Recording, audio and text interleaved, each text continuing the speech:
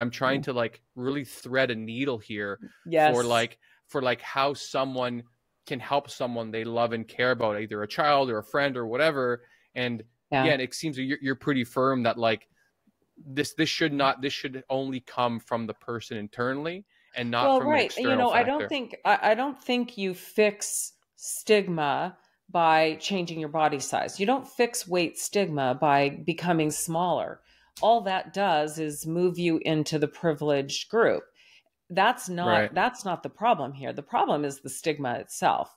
So, you know, we have to get really clear that judging other people by their body size, by anything external, anything that we can't know deeply, is really inappropriate. It's really about curiosity and acceptance and love and unconditional support. So, you know, I hear what you're saying, and I really sense that you have a great compassion for people, and you Yeah. really want to know, how do I help somebody?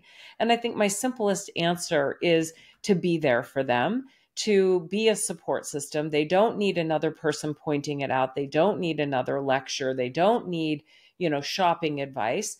What they Right. might need is Right. somebody who's willing to go for a walk and slow down their own pace for a bit while they're, you know, building up their stamina. They might need Right. somebody who, you know, wants to help them develop other interests and get out a little bit more and do other things. Not that I know lots of people in large bodies who have big, vibrant lives. I mean, they don't Sure. need help with a bigger life. They need help with more balance in their life, more rest, more whatever. So I think, Right. again, it just points out that we don't know what somebody's behaviors are. We don't know what their experience is. We don't know what their choices are from the outside.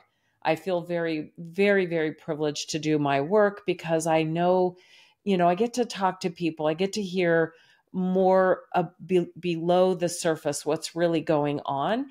And Hmm. I just feel bad for them when people outside the situation that don't really know all these things are just telling them something that doesn't really make a difference. That's great. Your It compassion, lead with your compassion. That's a huge strength you have. Your curiosity and your compassion will do much more for anybody you care about than any unsolicited advice.